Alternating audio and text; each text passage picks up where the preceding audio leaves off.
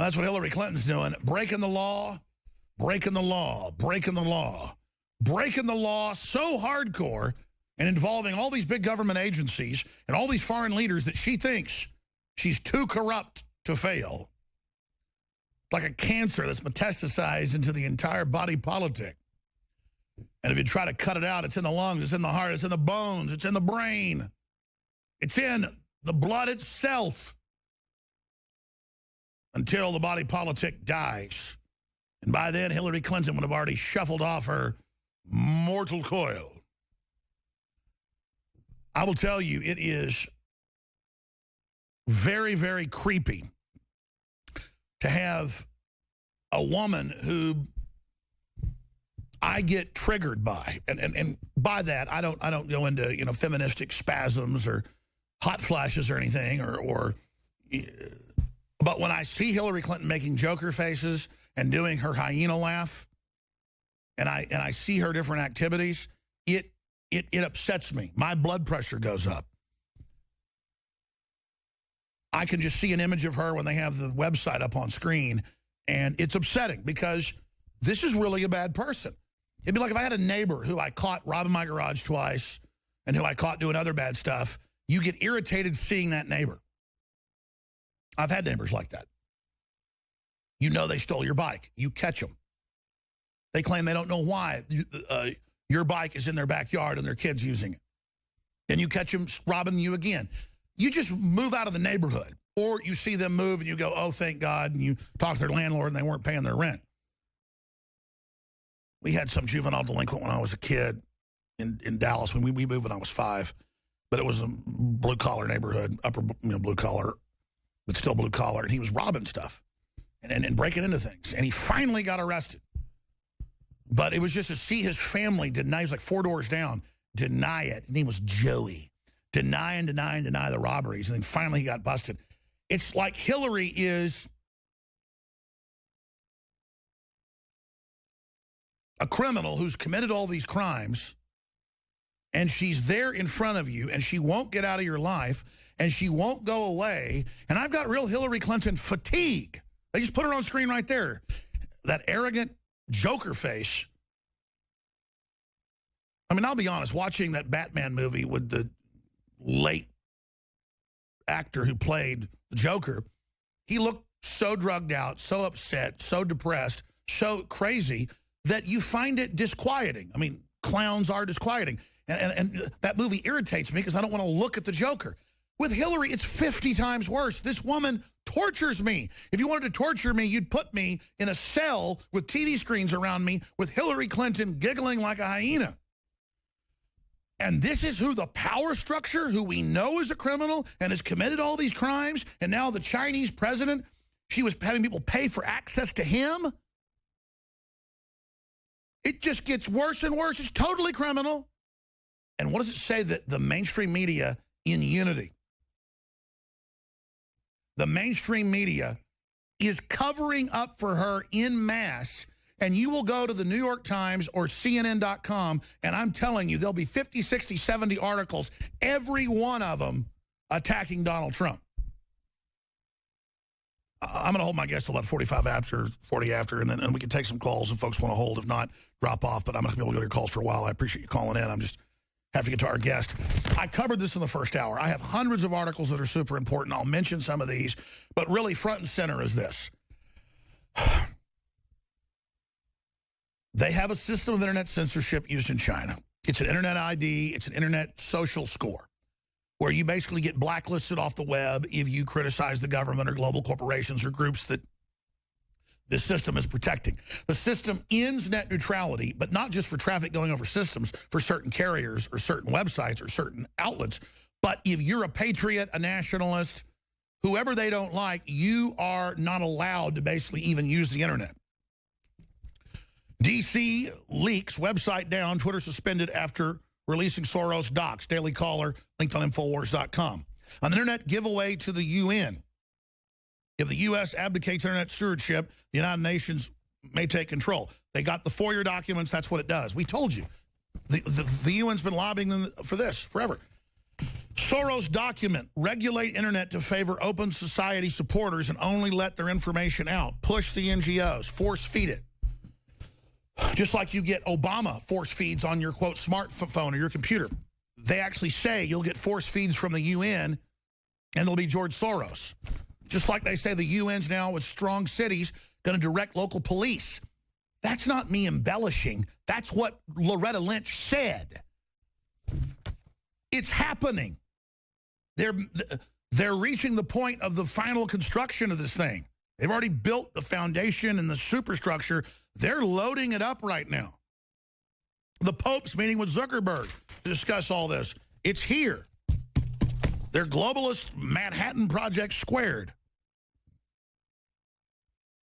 And then you have Huffington Post bans journalist for writing about Hillary's health, deletes article.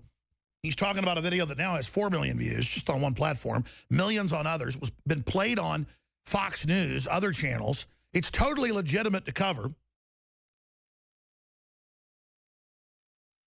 He writes an article about it, and they delete it. Again, this just shows how these people operate. There is a criminal instinct, a mob instinct of what you call leftists now that is just far from liberal values this country or world's ever seen. They're about as liberal as Mao Zedong. That's their, in fact, that's who's popular on the college campuses. But all funded by weirdo rich billionaires that want monopolies, overthrow countries, starve people, put radical jihadis in charge, and you tell the little trendies this, they don't care because they go, I'm with it, even though they're delusional and aren't with it. We have a new Mark Dice video on Infowars.com. Then we're going to our guest. Mark Dice goes out, and every idiot he talks to doesn't even know who the vice president is. But they say they're Democrats, so they're intellectual. These people can't find their butts with both hands. But let me tell you something. They know how to run your life. They wreck California. They come to Austin. They're so stupid, they don't even know why they're fleeing the place they have soiled. Our guest, one more journalist, written scores of articles over the years for the Huffington Post, been a guest on with us in 2014 in September. Thought criminal, David Seaman. He joins us to talk about this. And, of course, there are plenty of stories about McCain's health, plenty of stories about Donald Trump's health, mental health. You can say he's crazy all over the news with no evidence. But he joins us. David Seaman, thanks for coming on. This is the season of the rollout of censorship. Am I wrong? Talk about what happened to you. Yeah, thank you for having me on, Alex. And thank you for being one of the first and one of the biggest news sites to cover this, along with a few others. We Are Change got out there front and center as well. But InfoWars was definitely one of them. And when this happened to me, it didn't feel good. There was like a pit in my stomach because this is what I do for a living. I'm a journalist. I'm a pundit. I'm a researcher. For people who haven't been following me much, I used to appear on a bunch of cable shows and shoots. I was on CNN programs often. Anderson Cooper once gave me career advice on the air. I was on Wolf Blitzer where they played a video of me on Wolf Blitzer that Valerie Jarrett had to respond to, where I was saying that Obama's performance I would rate as a D or an F, and this was some years ago. But I used to go on Fox News every once in a while, so I'm just a media pundit. I'm just a guy who does this stuff, and I've been doing online media for years, and I've never seen anything like this where your articles are deleted without any prior discussion from an editor who manages you. Just deleted late on a Sunday night, and then you log in, and your account has been completely revoked. The gloves are off. I mean, have you ever seen media as just a solid wall of disinformation act like this? I'm really impressed by their discipline. I mean, this is Nazi-like. Well, the reason why I immediately put out a video explaining what had happened, and I put it on my personal YouTube channel, and although the views are, as you know yourself, the views are staggered, the public views. But when I log in, the actual number of views since yesterday is 67,000 views. And so that gave me a lot of confidence that I have some personal safety because I wanted to get the truth out there. It would be very simple after being so dishonest that you would delete 2 articles that are completely factually correct, completely grammatically correct, nothing offensive to minorities, no profane language, not trying to step on anybody's toes, but, bringing up the subject of Hillary Clinton's health. and linking out to that video, which has been viewed millions of times. It's not even my own video, not even my own content or research. It's pretty much just firsthand footage of Mrs. Clinton and of that head spasm or seizure or whatever the experts deem it to be. Whatever that is and whatever those other montages were, they are certainly not normal, right? So that's all I was doing is raising a bit of awareness with a couple of quick posts that took me 20 minutes. And I had no idea that my publishing privileges would be revoked. And there's a real impact on me professionally, because not only does it look reputationally bad to be promoting an article that people click on and see it's been deleted and censored away, now I can no longer go to certain conferences, and it's going to be harder to get access to certain sources because I no longer... Well, it's okay, because what happens is, like Cheryl Atkinson getting fired from CBS, you get another job. Maybe we should have you do some contract work for us. We're going to come right back from break with David Seaman. I've written tons of articles for Huffington Post over the years, censored for just saying, hey, look at this viral video. That's what news is supposed to be, is, hey, this is a big story. What do you think about this? Let's go out to break showing a clip of Hillary's real health. You okay? Keep talking. You handle it. We're not going to... She looks profoundly mentally ill there. And it's okay. It's all right. It's all right. Somebody said something to you in the crowd. We'll be back.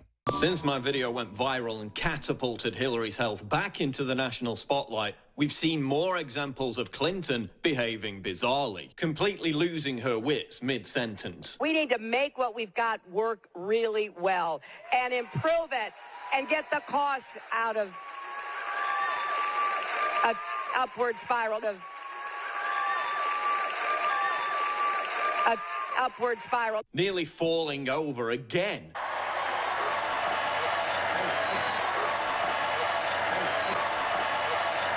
Referring to Trump as her husband. You will compare what I'm proposing to what my opponent is talking about. Having to be calmed by a mysterious Secret Service agent. Who also carries around a weird syringe, which some speculate carries an anti-seizure drug. The re-emergence of photos from... All right, let's start fading that down. That's another one of his latest viral videos. There's 3 or 4 of them. They've got tens of millions of views total. We have some breaking news. I'll keep Mr. Seaman with us into the next segment. During the break, Buckley came in and said, hey, what do you want to do about this? Motherboard, The Hill, they're all calling you. And I instantly saw what it was, went and talked to our IT people and our hacker specialist folks, that report on hacking, not hackers, even though we just get the Stingray documents and everything else. But the point is that in 2012, it was actually a year before that, we'd know about it for a while, somebody was able to get in and get some real emails of people that had signed up on prisonplanet.tv. But that was it. And then they mixed in a bunch of names and other stuff with it and put it out. And, of course, we just told folks about it, and it was a patch and no big deal, thank God. And thank God most hackers are white hat folks that are actually out there exposing, the climate gate and Hillary and George Soros and how they stole the election from Bernie Sanders and so much more. But I tell you, the story here is that Motherboard and others got trolled. They're putting this out that this just happened. This happened actually in 2011, and we reported on it in 2012. So that's what's going on. This is how desperate they are to shut us down, how desperate they are to engage in economic warfare and try to stir up trouble. And it's why it's more important than ever. Flood the site with support. Spread the word about our articles and videos. Buy the Hillary for Prison shirts at cost right now. Shipping and handling and the shirt, $9.95, no shipping added. Get BioTrue Selenium. From our research, the very best, most organic selenium anybody can get out there. It's so important in the body.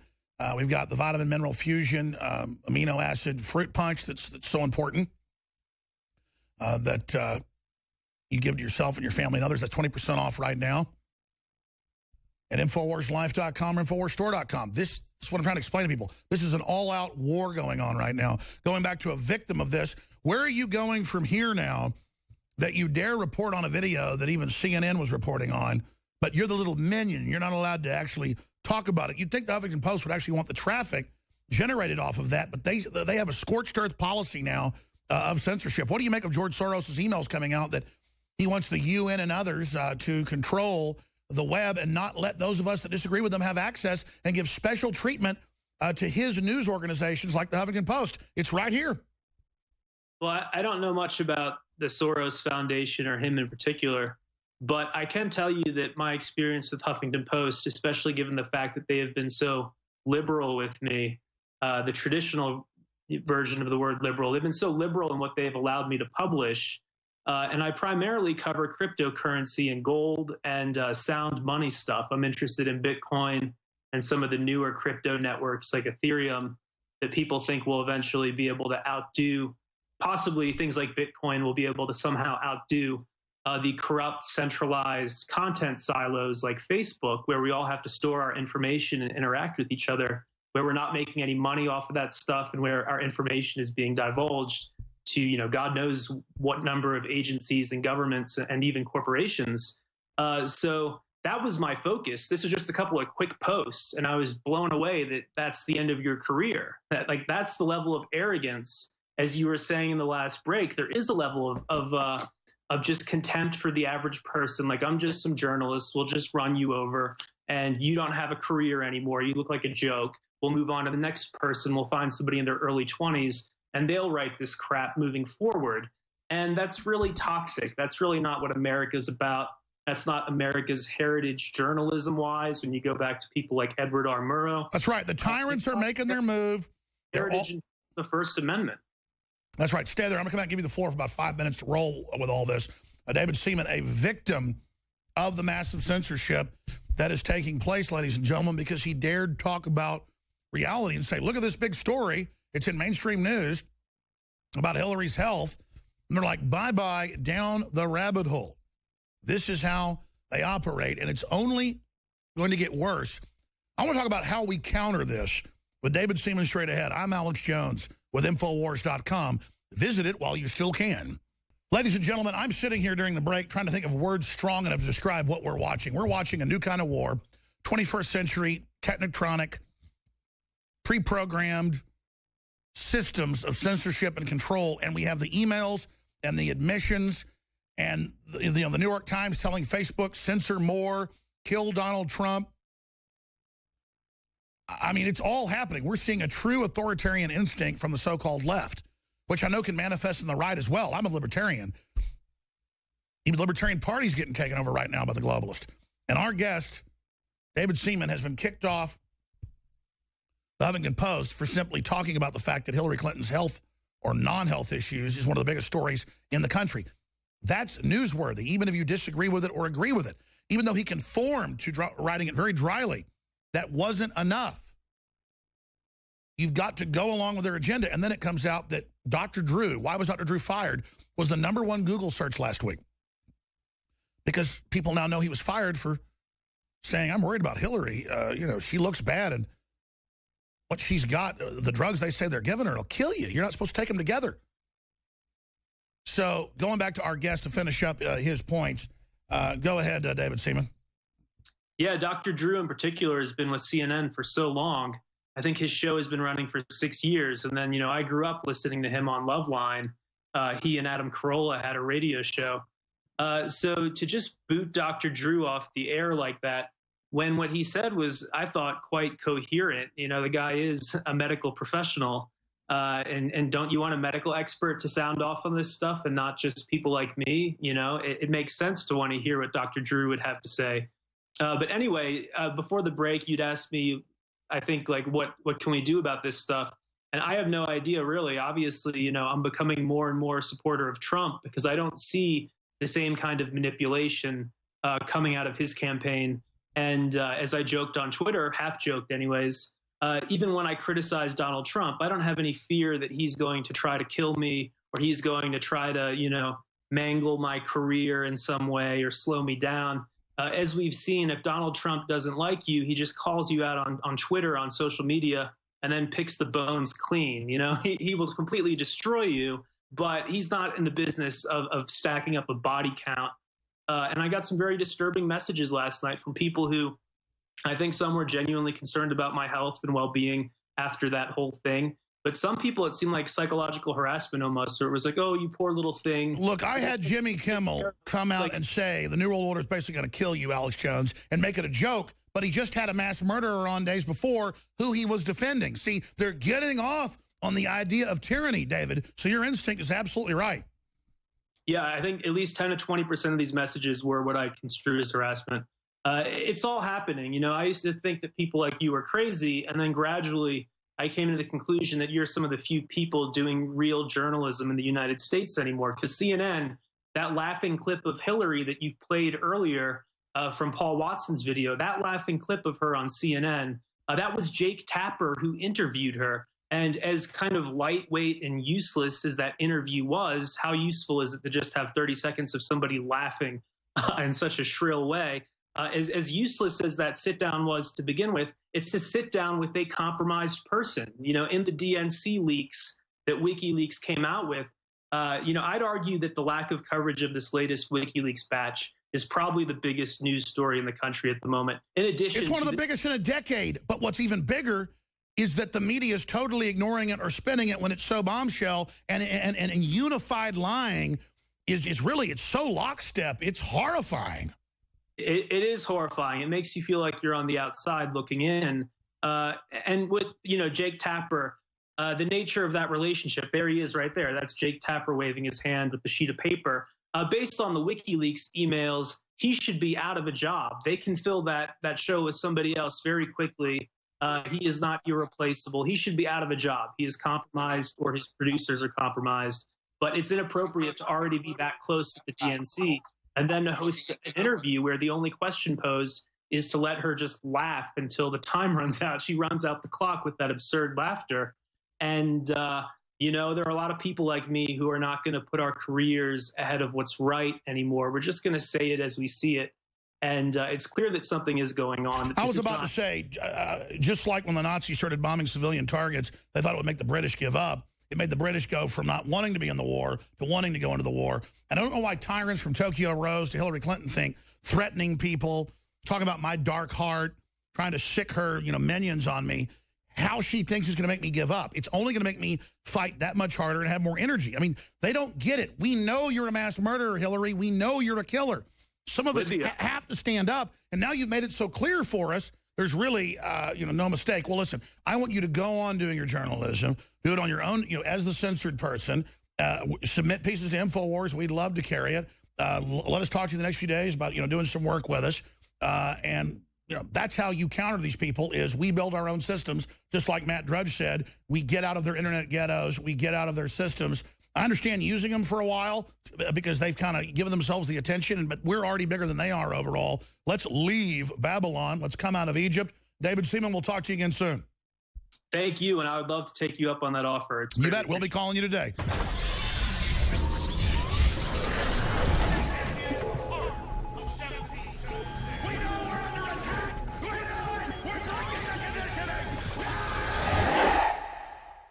Now we are introducing a new T-shirt, which I think folks need to get, telling the real truth about Bill Clinton, who is a serial rapist and a user of women. In another case, it's about groping and fondling and touching against a woman's will. And rape. And rape. Bill rapes them physically, and then Hillary rapes them psychologically. He's a rapist. Absolutely. He's a public figure. He can go straight to hell. Get your Bill Clinton rape shirt today at InfoWarsStore.com or call 1-800-253-3139.